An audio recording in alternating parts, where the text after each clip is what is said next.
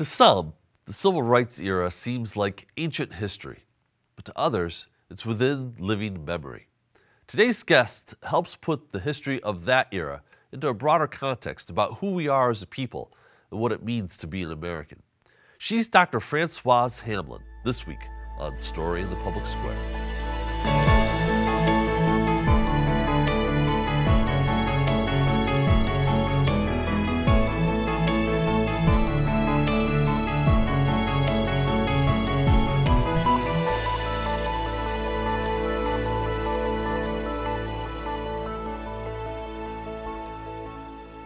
Hello and welcome to Story in the Public Square, where storytelling meets public affairs.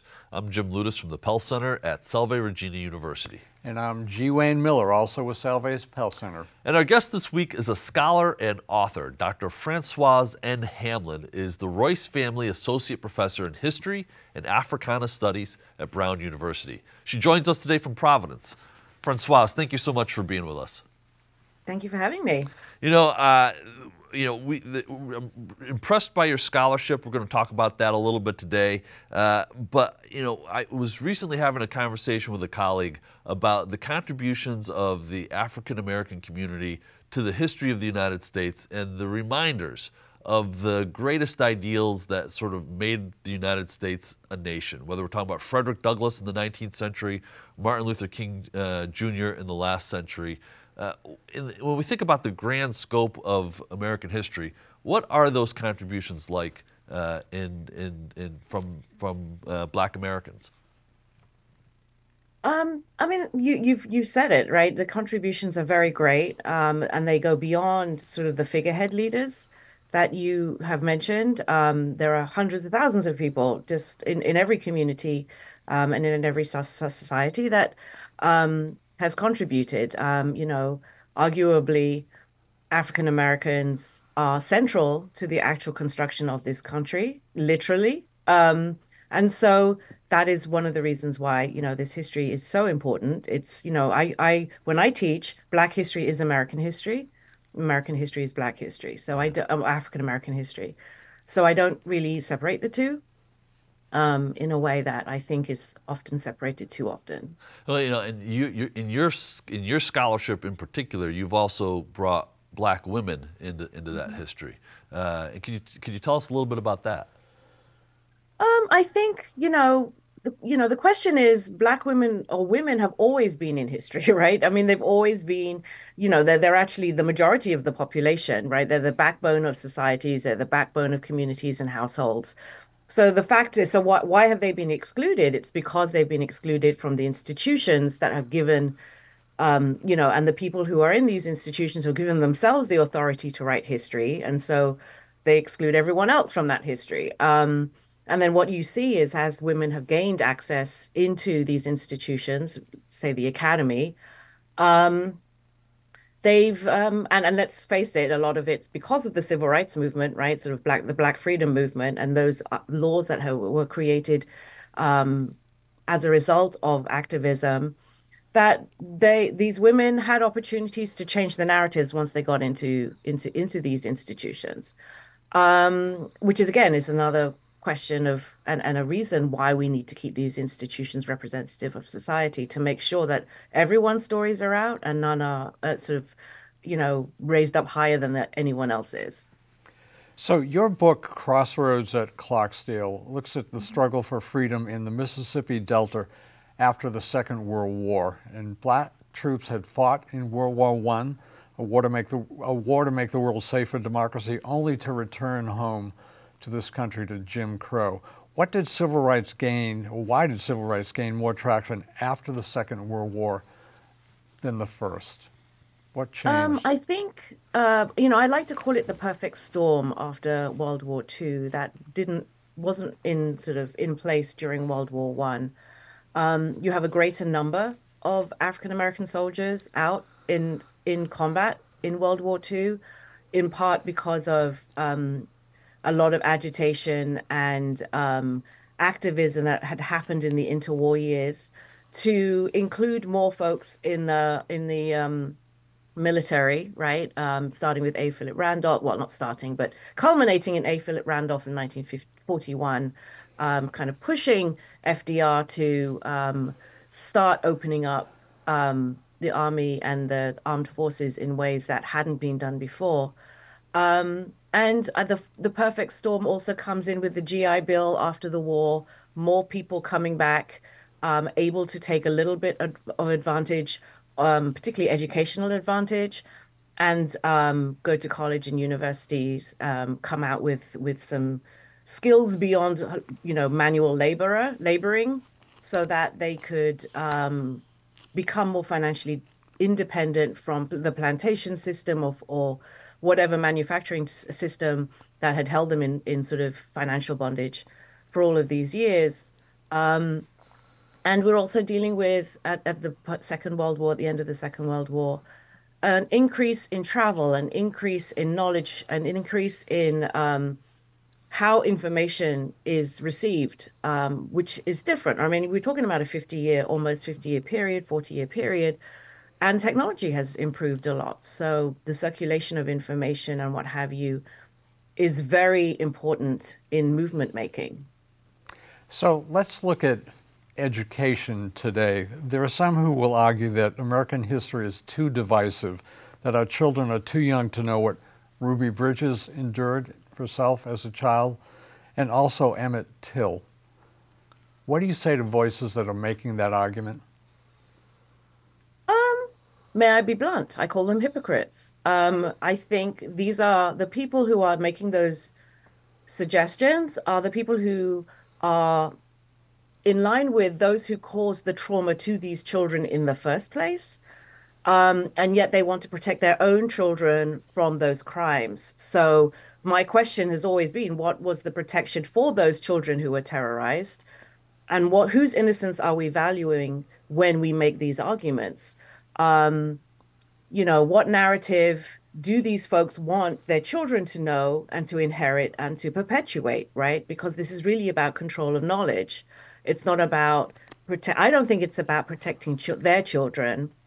I think it's more about making sure their own version of histories don't include them as the perpetrators. And so what I find sort of important to add when I say this is that knowledge, learning about the past isn't about assigning guilt. It's about acknowledging the past, understanding it, and making decisions moving forward not to repeat it. So when you take away that ability to do that, then we are repeating the same crimes and the same sort of bad histories, and using children as a sort of the innocence of certain children as a ploy to pull at heartstrings, but really and ultimately we are not educating our children to be citizens of the world.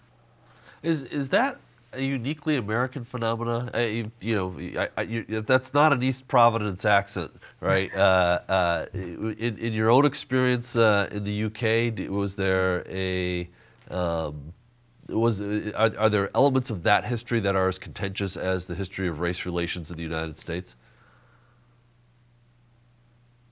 Yes, there are. And sort of our education systems are very different. Right. But I think I would like to think that I've left the UK 24 years ago. I think the society is moving a little closer to where America is now than it was when I was growing up. And I think the history there was a lot more cohesive, a lot more inclusive. The media was a lot, the BBC prides itself on actually doing we actually had world history in classes, and it didn't center Great Britain in the same way as I think American history, even teaching world history. My son's doing it now. It still centers America as the center of the world. And coming from a country that existed a long time before, there are homes that people live in that are older than this nation itself. It's sort of, I see sort of the disconnect there with learning the history. And it became really clear to me. I was an exchange student in Mississippi in the 90s, coming from England, where I finished high school. And I knew more American history than the people I was in class with who were Americans. And that was really telling to me. It's like, shouldn't it be the other way around? Yeah. So, Françoise, in recent years, there has been a sort of moral panic in some places and with some people about critical race theory. Can you break that down for us? What is the objection? Why would people care or object, not care? Why would they object? It's the same arguments clutching at straws that that sort of creates the question before, like we shouldn't teach this history because of our children. Critical race theory isn't taught in schools. It's not even taught in most universities. It's a lawyery term created by lawyers. So it's taught in sort of professional schools. And it's really sort of thinking about it's using different tools and a different epistemology to understand the society around us. And again, this sort of fear-mongering to say that this is harmful is to purposefully keep the population undereducated, right? So using smoke and mirrors to convince people that they're not the ones responsible for whatever lack they perceive themselves as having, and that, blaming other people for taking things away, right? So it's this blaming game, smoke and mirrors, but it's as we would say in England, a storm in a teacup, kind of playing this zero-sum game in politics, to try and convince people that you don't have because of these people are taking it away from you, not you don't have it because we're taking it away from you from the top down, which encourages people to vote against their own interests. And we see this all the way since enslavement, right? The moment of enslavement. If you think about slavery, what happened? It took so many jobs out of the wage-earning workforce. So that's why you have a very, very, very impoverished white population who are literally on sort of living in the same dire poverty as, or some of the enslaved were probably living a little better than them, some depending on where they were. Yet, because of the system of racism and white supremacy and kind of feeding into and sort of teaching these folks that doesn't matter where you are, you're still better than them, even though really, they're living in the same dire squalor as folks who are enslaved.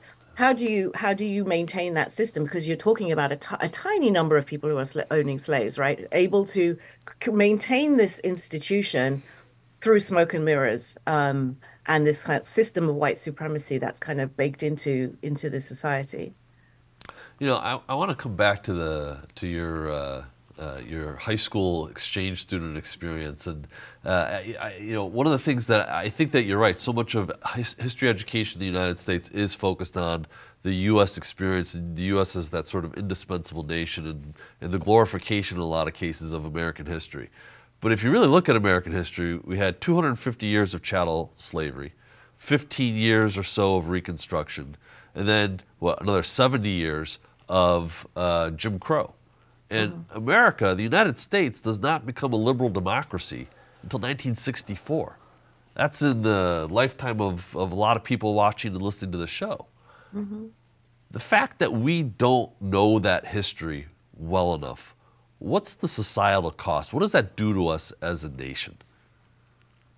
It keeps us underinformed, for sure, and it perpetuates the myth of the myth that America is number one, and that it should be the moral leader of the world, when really, I would say that liberal democracy itself is a myth and that we're still not there. I think it's a goal. It's always a goal, but not one that the country has actually achieved. 1964, the date you cite is the Civil Rights Act, and then the Voting Rights Act happens in 1965. Immediately, those pieces of legislation were undermined, and now we can say that probably both of them hardly exist anymore. So for me, it's always questions about progress and, how are we defining success and progress when we keep on asking this, returning back to the same questions and the same scenarios. And again, purposeful undereducation ensures that we don't move forward. because we're always circling back to the same arguments. Maybe different, definitely different circumstances. We're not in enslavement, but Jim Crow was maybe a touch above that. And sort of where are we now? So it's as an outsider, there are so many things about the US that don't live up to its own rhetoric. And I saw that in Mississippi. It was one of the reasons why I decided to become an American historian, because I needed to understand why was what I thought I understood about America built on what they were telling the world, completely different from what I was experiencing. Wow. And what I saw. And that for me has, become something that I've continued to work on and try to understand. That's fascinating. So here we are 60 years after 1964. How would you assess the state of the Union in 2024 in terms of race? And more if you want to go even deeper. That's a huge question. I think it's really important, we've just had Martin Luther King Day and we're thinking about Black History Month. I think it's important to recognize that King was disliked by the majority of Americans at the time of his death. He was considered a race monger. He was considered a rebel, right? All of these things that we now, it's very interesting how now this myth of King is now this kind of, I have deep respect for Martin Luther King and the work that he did, understanding the role that he played, understanding that he would die, right? I mean, I think all of this is very, very true.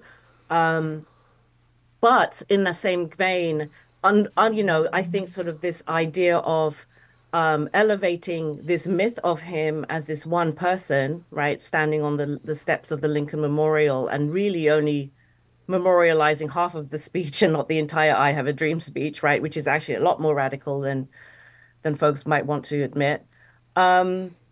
That itself is a sort of a miseducation for folks, because again, I think I've gone off on a little bit of a tangent, but I think it speaks to how we even if we do teach history of Black people, it's of one person and it's a distorted history, right. And that is problematic, and it also kind of excludes any possibility that movement making can happen again because we don't have another king, right? But in reality, this is the sort of the research I do. Like, movements happen. It's not the civil rights movement. It's a massive movements that are happening in the individual spaces, and people are doing the work on the ground. King understood that, which is why he traveled everywhere because he knew the cameras were following him. So he understood his role as the figurehead. He understood it. He embraced it. But he also understood where the work was happening as well. So I've gone really well off the subject. No, it's a point well taken. We're the United States now is a nation of what I think 320 million people. We can't. It's dangerous to speak in broad generalities. But if we look at America in 1963 versus America in 2024, has there been progress made? Are we better now than we were before the Civil Rights Act, for example? Again, I would say, what are the markers of success and progress? Have things improved? Of course. People like me are in higher education institutions and teaching this history that this was not taught in the earlier. Universities themselves have transformed to include women, people of color, different classes, right? All of that has blossomed since the 60s. So that's, of course, is improvement. But what are we seeing now? The attack on higher education. Yeah. Why? Because those things can't exist. Those things can't, prevail, because it might actually change the status quo. It might actually break down systemic racism, and that can't happen, right? So what do we go back to? They fall back on undereducating from childhood and trying to perpetuate these myths and fear mongering to create the scenario where folks will once again vote against their own interests because of lack of education or undereducation, because they are getting educated, but just not necessarily in critical thinking and what have you. So that's what I see. So again, with the ideas of success and progress, it's like 2 steps forward, 1 step back. And some might say 3 steps back because, 50 years later, we should be far ahead. So because technologically, in so many other ways, we are as a race, as a human race, but this country, sort of in terms of culture and society and morality, I don't think they have sort of the edge that they think they have. I say they, like I'm not here and I'm not part of it. But so, and I think that's very worrying. And that should be something that folks should be concerned about, because we are living in a very a global society that, where the attitudes and the opinions of the world actually do make a difference. So something else that is really worrisome are some of the disparities between black people and white people, and those include health outcomes, education levels, family wealth, incarceration. The list is long, and we could do an entire show, 3 shows on that list. But in general, what do you make of that? Why, and what might the solutions be? You're a historian, but I'm sure you have thoughts on where we as a nation might go. Again, it goes back to, you've listed all of these things after asking me how far have we come, right? So it's that double-edged sword, right? So the same issues that we find were an issue 50 years ago, 60 years ago, 100 years ago are still the same. So I think that systemic racism hasn't gone away. It's it's reinforcing itself. And until that is dismantled, things won't change fundamentally. The system will always try and correct itself and sustain itself. And so education, how can we, we have to fight this fight to undereducate our children. We have to fight for all history to be taught, and to be taught sensitively and to be taught correctly. We have to then teach and reinforce, have civic lessons about the importance of voting. We do have to think about this idea of the Electoral College, because that is purely undemocratic right from the inception of the nation. So that foundationally, this country was built on undemocratic systems and racism, right? And so understanding that and accepting that is the way forward to kind of thinking about solutions that might undermine and disrupt white supremacy. But that's a huge task. Yeah. But I do think that's why education is always in the bullseye, because it starts there. It started there with Brown v. Board of Education, right? This whole idea of keeping the races apart means that you can fearmonger and you can teach a certain rhetoric because you're keeping people separate, and so their experiences match, or they will never have other kinds of experiences. So the idea of children being together, children are innocent, they do play together, they do all of these things. You can't have that, because then it starts being disrupted from a very, very young age. So that's why I believe most of the sort of the battlegrounds early on in the mass civil rights movement was around education. Yeah. And before the war, it was with higher education, trying to desegregate law school, things that had lower stakes in terms of numbers of people and adults. But then it sort of happened with Brown v. Board and sort of, years of precedence in the Supreme Court. So understanding, again, the role of the Supreme Courts and, being on top of who's in the Supreme Court, right? And that all of these things do matter, if not for you, but for future generations. So am I a little bit pessimistic? A little bit, because I do see this as systemic, and I don't see the system. I see that in the the civil rights movement, and definitely Black Lives Matter now. The fact that we have another movement on the Black freedom struggle means that we didn't solve many of the problems that existed. In fact, we've circled back to them. But the goals of those and sort of thinking about sort of understanding systemic racism and understanding where power lies and how citizens can play a role with education and voting, again, is being undermined now blatantly.